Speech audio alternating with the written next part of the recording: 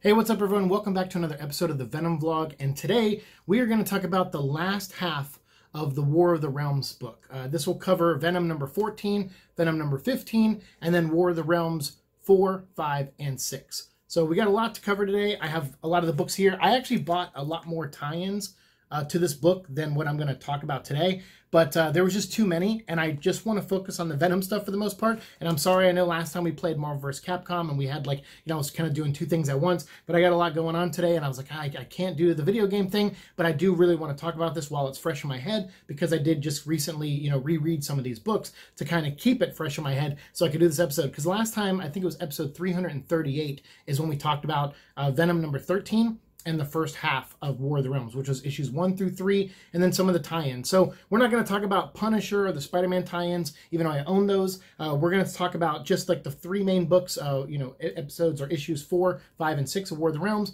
and then also issues 14 and 15 of Venom. And then there might be like one or two other books in here that have symbiote action in it that I want to talk about.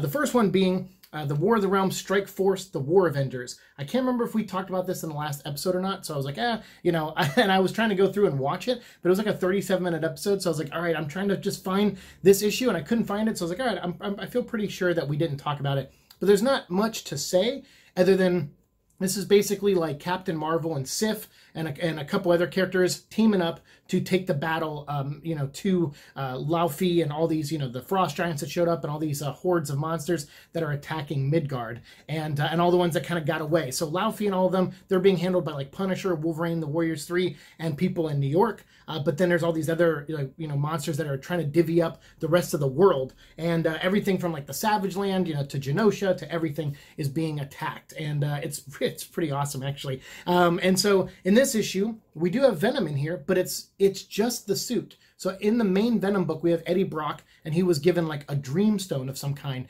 And that dreamstone is what he uses to, create a new energy symbiote thing, like a dark magic symbiote, and we'll talk about that when we get to issue 14 of that. But this one is the actual symbiote itself, the one that separated from Eddie Brock at the end of Donny Cates's issue number 12. This issue is written by Dennis Hopeless, who I guess Hopeless was never really his last name, which I kind of figured, but now he's Dennis Hopeless Hallam. I guess Hallam is his actual last name, and he's removing the hopeless part. I guess he's, getting older probably, and he's like, you know what? I don't want to be Dennis Hopeless anymore. I want to go by my actual name, I guess. I don't know.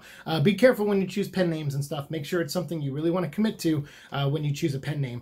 But anyway, so Dennis Hopeless Hallam, or Dennis Hallam now, and Kim Jacinto and Ario Anandito is those are the two artists of this book. So yeah, they got a good team. The art's actually really good. Starts off with this big action scene with Deadpool, and Deadpool's being pulled into the War of the Realms. He gets eaten by this giant like monster, and then I think Namor finds him. Yeah, Namor finds him, cuts the sea creature open, and then Deadpool pops out, and then they have like a nice conversation, and he's getting recruited into this team called the War Avengers, led by, I guess, Captain Marvel and Sif. Sif, I'm a really big fan of. Captain Marvel, and I feel like very few people write good dialogue for her, but in this one she's actually written pretty good. She's all right. She's very standoffish and very to the point, but you do need that archetype, that type of character in this scenario to rally the troops together, because you can't, and they have to be rigid. Like Sif is a little bit more rigid written in this one too, because there's a lot at stake, and so there's no room for joking. No one's ready to put up with Deadpool shenanigans. So in this book, what happens is the Venom symbiote answered the call. So even though it's separated from Eddie Brock, it's like, no, I got to get involved in this. I got to make sure that the world is safe so that Eddie is safe. And so it has its own reasons for joining this group of Avengers, and it's just the suit, but it's talking and it's everything. And so if everyone thinks it's just Eddie Brock, and even Deadpool's like, wait a minute, this isn't the soldier version of Venom, so why is he on the team? We need soldiers. And they're like, don't worry, he'll do his job. And and Venom's kind of like, I technically am that person. I'm just not, I don't have Flash Thompson with me, but I'm still that same symbiote. But then he jumps into the battle, and when the frost giants show up, they actually, they have this cool shot here with Weapon H and Venom being like, dropped in to the battle. and this giant squishes Venom. So pretty much pounds him into the ground. Everyone's like, all right, he's done. Like, Venom's gone. He's off our team. Whatever host was in there is dead. And then, boom, twist is there's no host. It's just the suit. And again, back in the first episode, I was wondering how this could be possible, how there was 2 Venoms running around. And it made, the answer was right in front of me the whole time. And you guys let me know in the comment section. And I felt so dumb. I was like, of course. The suit doesn't have Eddie in it. And Eddie's, made some wish on a dreamstone or something. So, yeah. So then this suit wraps around this frost giant and plucks right through his eyeball, through the back of his head, and kills him. So yeah, so Venom is really a great addition to the team, but they're all fighting, and then they get to a point where they find out that Malekith is in New York, and he's bringing the battle to the humans, and they're like, all right, we got to take him out. We got to bring him down once and for all. And once they do, they show up. I think he's in New York. But yeah, once they show up, Venom jumps down to get his hands on him, just like happened in issue 3 of War of the Realms. So this is all the events leading up to the part in issue 3 of War of the Realms, which we talked about in the last episode, where Malekith stabs Venom with his sword, and then absorbs the symbiote, and then they teleport away together. And that's pretty much where this book ends, is where, they lose Venom in the battle, but then they're like, all right, well, we still got to move forward. We still got battles to fight all around the world, and it sucks that we lost one of our own. So they kind of wrap it up a little too quickly, in my opinion. But it was still pretty good. I liked it overall. I thought it was a nice, nice balance of characters in there. Captain Britain was pretty awesome. Black Widow and Winter Soldier show up at a point in it. So yeah, it was a pretty good team, but it did wrap up a little too quickly. It felt like they were building up to that Venom moment, and then after the Venom moment, they were just like, all right, we got like 2 pages to wrap this up. It's like, maybe move the Venom moment a little bit up a little so you can wrap the story a little bit. But of course, you can't really wrap the story because it's got to go right into War of the Realms, like the next issue. So we'll get into that. That's issue 4. But before we get in there, I want to talk about Venom number 14.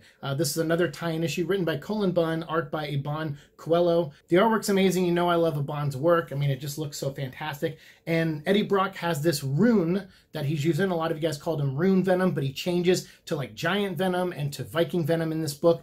Basically, he's finding out that his rage, his pain, all the stuff, and I love what Cullen Bunn's doing. He's referencing the stuff that Donny Cates has been doing, but he's also referencing other older continuity. Obviously, Jack-O-Lantern shows up, so that's a nice reference to like the Flash Thompson, era of Venom. So there's a lot of really good stuff in here, and this is what I like about Cullen Bunn. When he's on, he's on. And his run on the Flash Thompson Venom run was really good, and I love the Remender stuff obviously too, but I liked his. I thought he did a lot of great stuff in there, especially with Mania and stuff. So it's like, when he's on point, and he delivers really fun books. And that's what I like about him, is that they're really fun. And so you have Venom here, and the Roxxon Corporation is, kind of involved, and you see them more and more in the main book. And Venom's like, all right, I'm going to go in and I'm going to take down these threats that are popping up. I'm going to fight these monsters, and then I'm going to save people, and that's what I want to do. But as he's doing this, he's getting all these memories. Like, basically, this rune stone is, tapping into his brain. Now that he's separated from the symbiote, he's still trying to figure out who he is. Like, which memories are real, which ones aren't. So this rune stone is, like, messing with him, and it's making him remember times his father hit him, times Spider-Man hit him, and it's just trying to get him to get angry. It just wants him to be full-on angry all the time. And that's why the witches also make a deal with Jack-O-Lantern, and they give him like a rune stone and enhance his powers, and they send him after Venom. And basically they're trying to manipulate Venom. This is all just to make Venom mad. So he's kind of like a puppet in a way. And so is Jack-O-Lantern. He's just like the bait for the puppet, really. And but Jack-O-Lantern comes in on this like screaming, flying, pteranodon thing, and Eddie Brock's fighting him, and he's getting, memories of the Null creature, and he's remembering everything that's been going on. And it's eating at him. He remembers the time where he was, had cancer. He's in the hospital. So again, these moments are fantastic. I love what Iban is doing along with Cullen Bunn, that they can tell the story. They could fit Venom into like a big crossover event and still tell Venom stuff, still make him the heart of the story. I feel like this is the hardest thing with Donny Cates' book, is when I read it, is that there's some moments in this book that we have not seen in the 12 whole issues of Venom. We have not seen at all from Donny Cates. But in these 3 issues from Cullen Bunn, we get them. and I love it so much.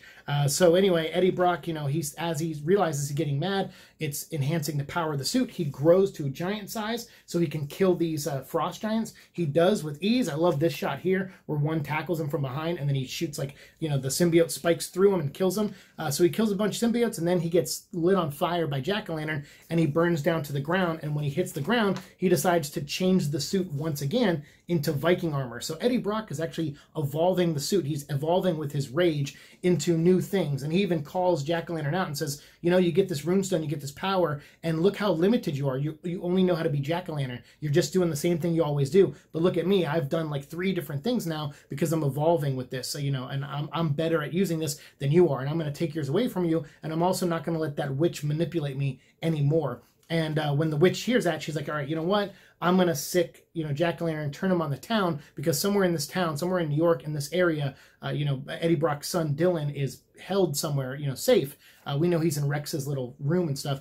And he sicks, you know, the witch sicks Jack-o'-lantern on that part of town and just like burn everything, burn the entire town. So that way, even if Eddie Brock wins somehow, his son is dead, and then you know, he loses in the end. And so Eddie, you know, obviously is not a fan of that, and he rages out and he jumps into battle. Meanwhile, Dylan here is starting to feel the heat from the fire in the surrounding neighborhood. Now we jump over really quickly to War of the Realms 4. I'm not going to talk too much about this, but I had to get the cover with Venom on it because I just thought that was cool, where he's like a dog to Malekith. And that's really what this whole book is. I mean, at least for Venom fans. I mean, there's a lot that happens in here. It's, you know, there's the different sects of people who are like out there fighting different parts of the, you know, the realms and everything, and guarding different gateways and everything, like Punisher and PEEJAY and all these characters. But they're all failing one by one, although Frank really is trying to stand his ground, and he's trying to unite the others. And you got Ghost Rider, Robbie Ray as Ghost Rider, standing up against them, and you know, all these other characters. It's pretty awesome.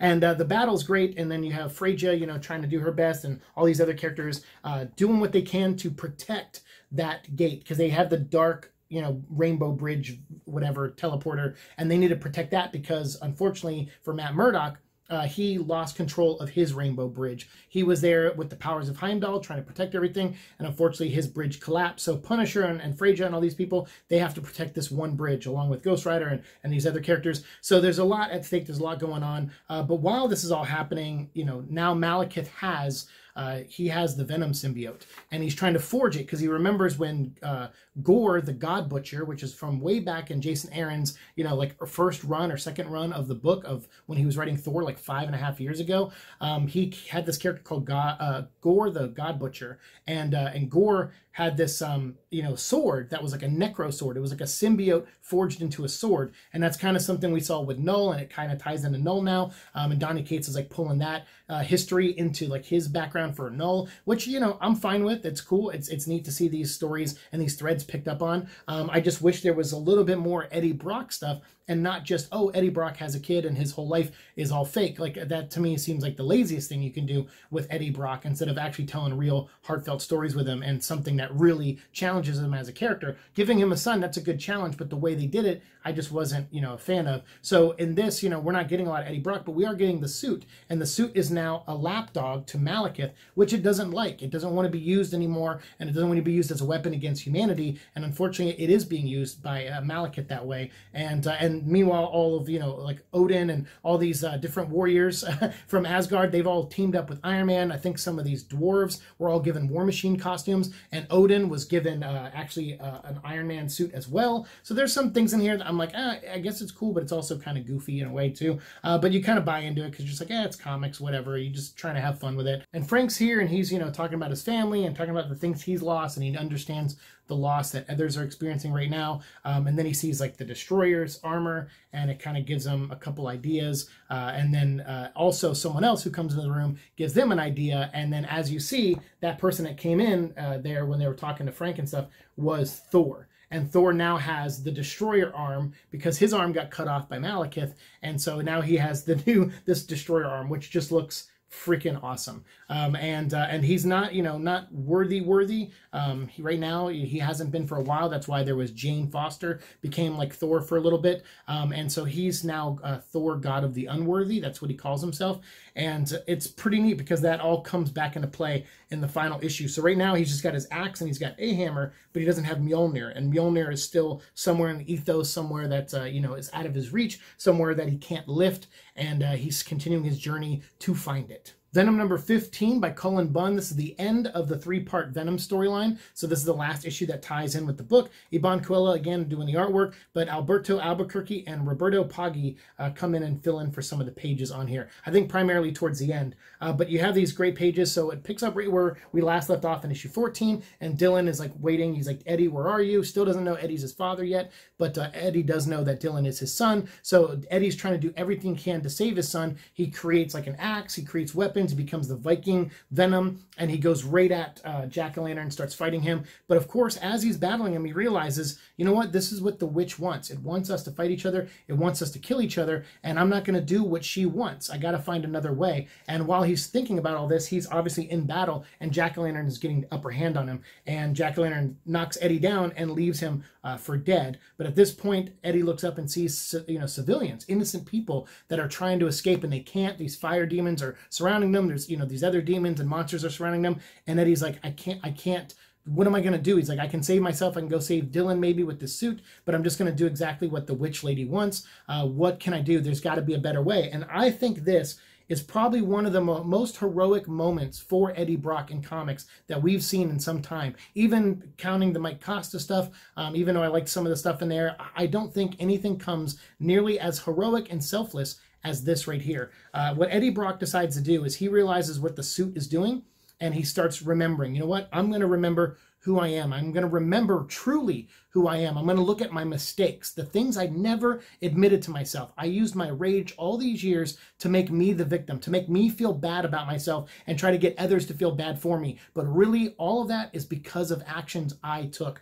I need to own up to my responsibilities. I need to own up to my mistakes. And I was so happy to read this. I was so happy to see Eddie Brock take that move and take that turn. And I hope it's something Donny Cates continues with as we move forward through Absolute Carnage, because this was such a great moment. He actually takes the suit using the runestone and he sends it out to basically wrap around the citizens, the people that are hurting, the people that are about to die. He sends the suit out to protect them away from him. And he just keeps like one part so he can kind of be in control of all of that happening. And he turns them all into Viking Venoms. And there's this great line. It says, "We are Venom." He literally sacrifices himself. He's willing to save these people and send out this new rune suit to protect all of them and get them to safety. And he even says, like, I bet you that witch didn't see that coming. And he goes, but it's time for me to act like an Asgardian. And I've only ever known or seen one Asgardian in action. And this is what he does. And he picks up his axe and he uses it to summon a lightning strike on Jack-o'-lantern and take him down and cause him to separate from his runestone. So, yeah, so when Eddie Brock walks up to him, he's no longer Venom. The rune suit is gone. Those people got saved. And Eddie Brock is just Eddie Brock. And he walks up and, Jack-o'-lantern here's like, look, I'm just a nobody. I'm actually not the real Jack-o'-lantern. I just found the suit. And that's it. I'm not really him. So, so again, the witch is just being like, oh, we found a sap, someone who will just do what we need him to do. And he'll help us get Eddie do what we need Eddie to do. Because we wanted Eddie to be like this creature of nightmares and dreams and stuff and chaos for Malekith. And so we were trying to prime him and charge him up by getting him angrier and angrier. But unfortunately, he did something completely selfless at the end. And he negated the spell and then destroyed the suit and destroyed the runestone and proved them wrong and actually did something super heroic and super awesome. So I love this. I gotta say, if you don't have Venoms 13, 14, and 15, go buy them. Even if you don't buy the rest of War of the Realm, but you're a Venom fan, read these issues. They're really, really fun. And I was really surprised that there were these big heroic moments in it from Eddie Brock. I wasn't expecting it, and I'm so grateful that Cullen Bunn did that because I felt like that was a real push forward in Eddie Brock's development as a character of finally owning up to who, because he's owned up a couple times before, like when he had cancer and stuff, but he still in the hospital blamed Peter Parker, and it wasn't until the very end that he was like, all right, I'll own up to what I've done. But we only got like 2 pages of that. Here we got to at least enjoy it, him actually doing something selfless and owning up to his faults. And I thought that was great character growth, and that's something that's so impossible to do, to look at your own self and see the flaws you have and see the mistakes you've made and own up to them. And that's why it broke the spell and it freed Eddie Brock and it sent these witches off, pissed off and stuff. And now, angry that they didn't get to do what they wanted and create a new warrior for Malekith. And then at the end, Eddie Brock comes in. Like I said, the artwork changes. He comes in and sees his son. He's like, hey, you know, it's me. I'm going to keep you safe. You know, give me one of the guns, and we'll just sit here and we'll you know, basically we'll wait out the rest of this battle because it looks like it's finally starting to wrap up.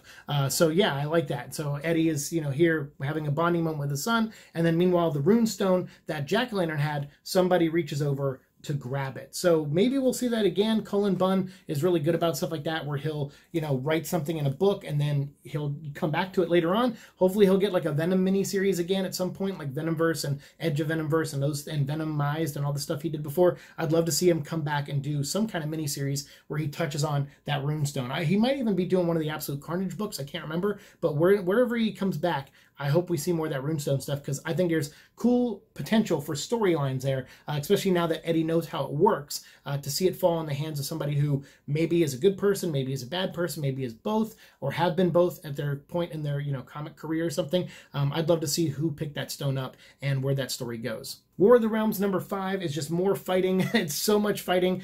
You have actually Matt Murdock at the beginning here, and he's looking out over the Rainbow Bridge. It's destroyed, and he's helping Thor get to, you know, Yggdrasil, the big tree of life. And he says, look, you know, back in the day, Odin, he was actually bound and tied to that tree, and he was there for like 9 days or 9 nights. And when he came out of it, he was wiser. He grew as a person. Because remember, Odin was like a slayer. He went around and slayed all the other 9 realms, but then he became more compassionate, more understanding, more wise, and saw that that was not the way to rule. And that was because he spent 9 nights tied to Yggdrasil, the life tree. And so that's what Thor wants to do. He's like, look, I don't have 9 nights. I only have like this 1 night, but you need to get me there, and I need to ask you something, Matt Murdock. Now that you can hear the entire universe scream, I need you to ignore my screams and try not to save me, because this needs to happen. So it starts off on like a really awesome note, and then it cuts to all the, you know, the different warriors fighting, trying to protect their different, you know, areas during this final battle. Ghost Rider gets the one-up on Enchantress, which was pretty cool. You know, Doctor Strange is running through with his axe, and he's like slicing heads off in Ghost Rider's car. Yeah, there's just a lot of really fun stuff. Boulder's driving the car and stuff. And then Spider-Man, obviously, he went off on his little elf quest, and he's, you know, wrapping that up. And so it's him coming back into the fold from his miniseries. And there's just all this great stuff. I really love this shot here. It's a Blade, a bunch of warriors, and actually it's Khazar from the Savage Land, and they're all jumping down to like join the battle. And then again, you see the Roxxon company, Gorilla Man or whatever, is taking the fight to them, and they're fighting back, him and all of his friends, and they're fighting back. I think some of the Young Avengers are there and stuff, and they're basically taking down the guys who run Roxxon, who are kind of, you know, part of this deal to, like, you know, help Malekith take over in exchange for getting like their own land of the planet and stuff. So yeah, you have that storyline going on. But then you also have Wolverine in the Warriors 3. He's a member of the Warriors 3, and he's cutting through people. This book was just a lot of fun. This was the dwarves I was telling you about that all got War Machine armor, so they're called the War Machine dwarves, and they're fighting with Iron Man against Laufey and the Giants in New York. And the battle just, that's all this is. It's just like a big battle from beginning, middle, and end. It just keeps going, keeps going. And Volstagg, even his spirit is connected to the Destroyer, and he's using the Destroyer to fight Curse. So a lot of great moments here. Not a lot of Venom stuff, but Thor does show up at the end to help join in the battle. But then we cut back to see what it was like for him when he's bound to the tree, and, you know, and he's burning and stuff. And that's kind of where the book is ending, is where Malekith says, Thor, I know you can hear me. You're attached to the tree. I know exactly where you are, but you need to break free. I built this dome around us. I'm at Stonehenge, and there's this protective dome around us, and only a Thor can get in. Only Thor, only you, basically, can get in through this. So you can't bring your friends. You can't bring an army. It's just going to be me and all these monsters and these dark elves, and we're going to just be waiting here to kill you. And if you don't come in the next, like, you know, couple hours or whatever, I'm going to kill your mom and dad with the symbiote sword, which he forged Venom. Now he, you know, Malekith is actually wearing the symbiote, and he's using it to create the symbiote sword, and turn himself into a god butcher as well, like Gore was. So yeah, it's pretty tough. But right at the end there, you know, she says, you know, there's all these people looking around, and Frasia's like, look, he made it clear that there's a curse around this place. Only Thor can come in. And she's like, but there must always be a Thor. Sometimes, though, there has to be more than one Thor. And then you get this little teaser at the end where someone's picking up the hammer, and you're like, what's going on? So that's where issue 5 ends. Before we get to issue 6, though, I want to mention Thor number 14, because this has a lot of Venom action in it. Basically, like I said at the end of the last issue, there's multiple Thors. So Thor decides to go through time and pull Thors from different generations. So back when he was like a Viking god, way back in the day, back in Jason Aaron's early days of the book, they recruit him. He's not worthy to lift the hammer yet, but they still bring him into the battle. They also, this is when like the Fantastic Four show up and they're like, look, we got to recruit you. There's something big's happening, so you need to come with us. Then there's the Thor that got pulled off the tree, off the life tree. Then there's the All-Father Thor from the future. So that's Thor when he's like basically Odin's age, and he's like the All-Father. And then you have Jane as Jane Foster as Thor as well, and she has a hammer that's from like a different realm, from a war Thor. And so yeah, there's a lot of multiverse stuff going on here and a lot of other realm stuff. But yeah, so all 4 of them team up. And they basically are like, well, now the 4 of us can all ride in together and we can take down Malekith together, because the 4 of us can all pass through his little cursed bubble.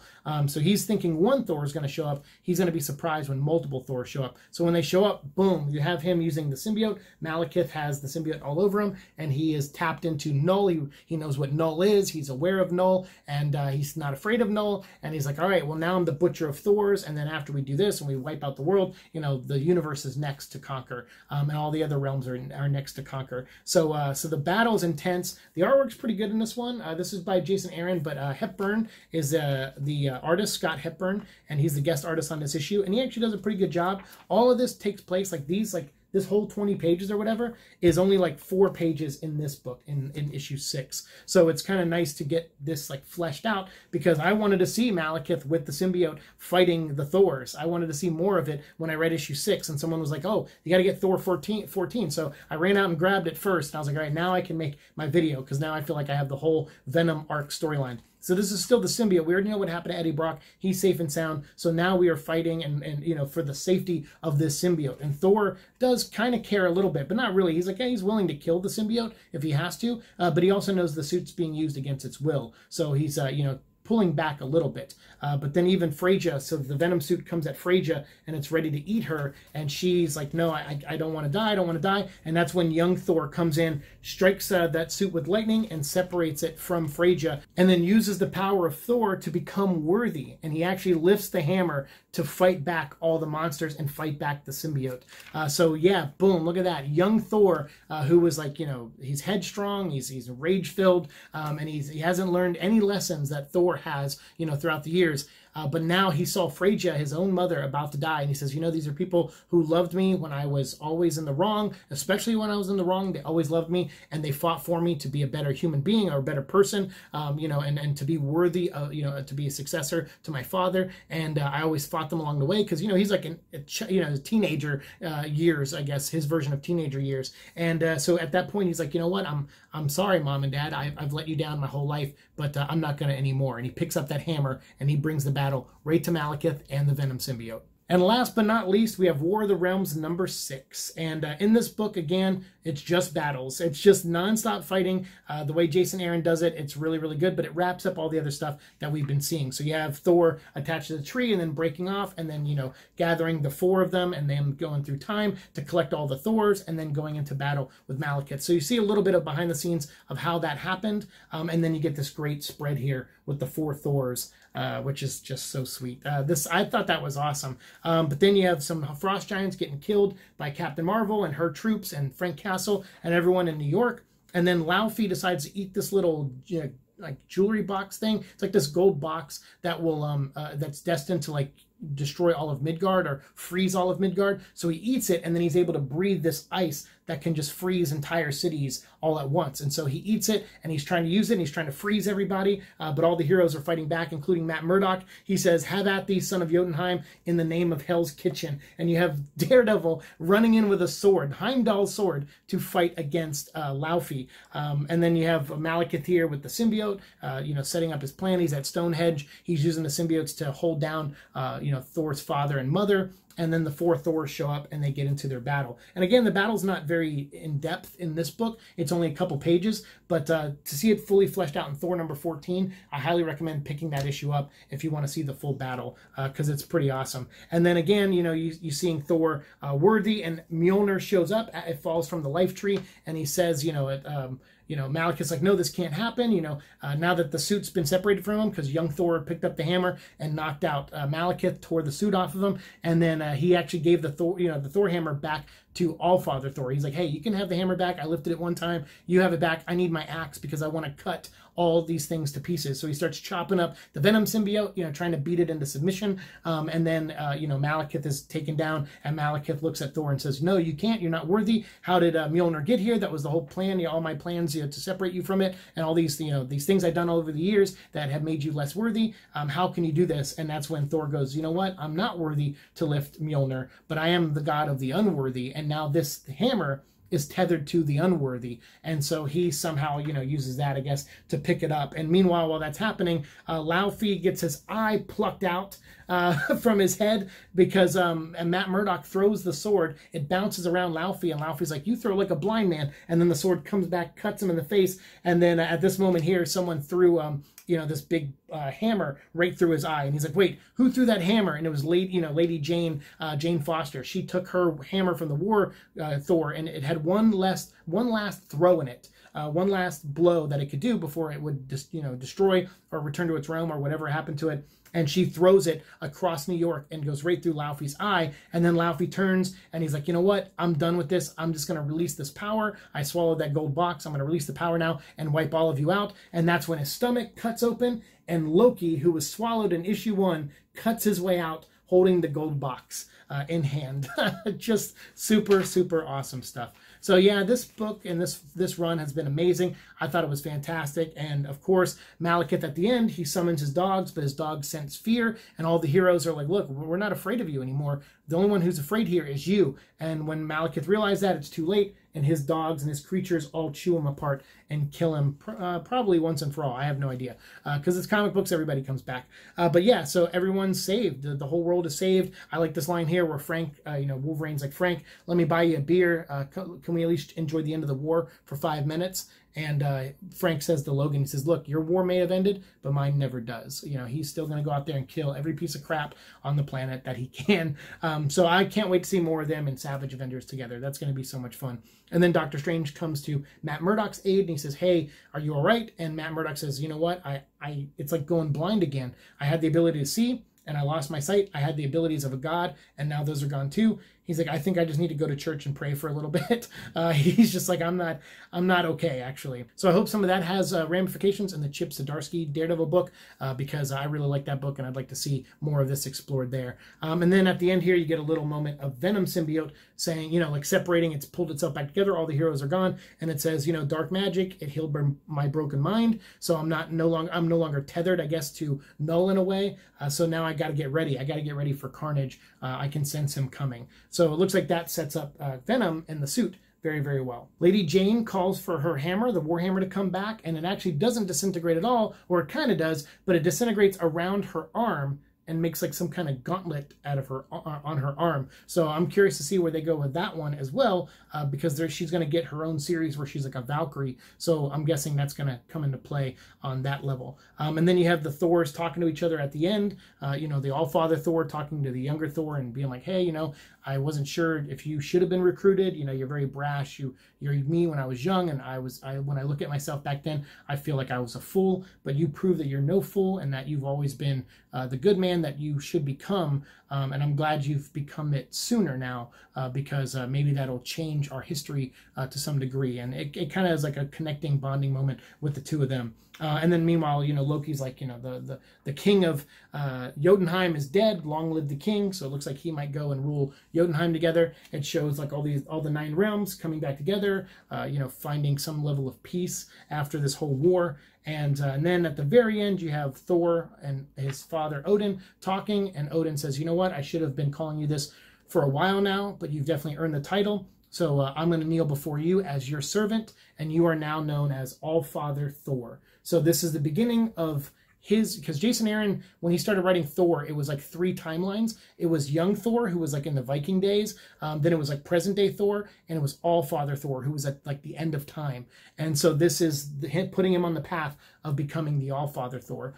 So yeah, so it's just Jason Aaron trying to put like these little buttons on his run. Of course, the next person who writes Thor after this is probably going to go in a completely different direction, and probably eventually things they'll write and other writers will write will retcon this stuff. But it is a nice bookend. If you've never read Thor before, if you're, you haven't checked out any of the books, I would highly recommend the Walt Simonson stuff. But after that, I would definitely say Jason Aaron's run has been fantastic, but it's not over. This is just the beginning, as it says here in the corner.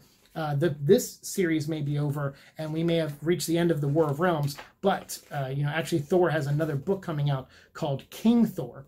And King Thor #1, it's going to be like a 4-issue series, and it's with Esad Ribic, who was the artist who drew Jason Aaron's first Thor book.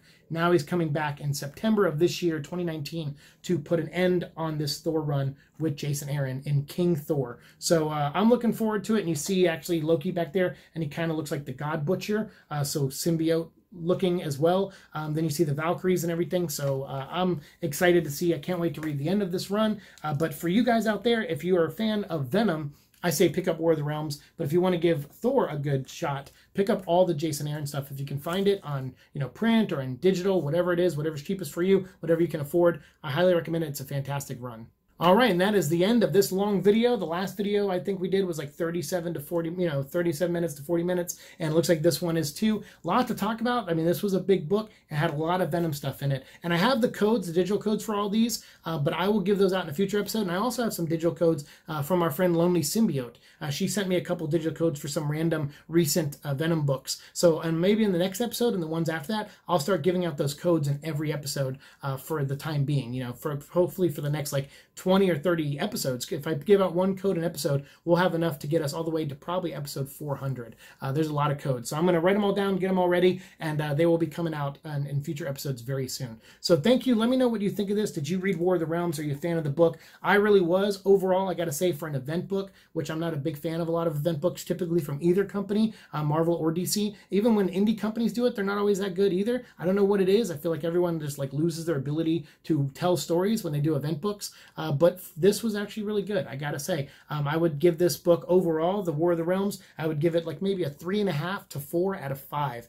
That's how much I liked it. And all the Venom stuff, the stuff that Cullen Bunn did, especially, that gave it a big boost because all the moments they had in there with Eddie Brock were fantastic. And I highly recommend it if you're a Venom fan, which I'm sure you are because you're watching the show. But let me know what you think down below of this. Did you read it yourself? Did you not? Whatever it is, let me know your thoughts down below, and we'll continue our conversation down there. Thanks so much for watching the show. As always, like, share, subscribe, all that fun stuff, and I'll see you in the future. Peace.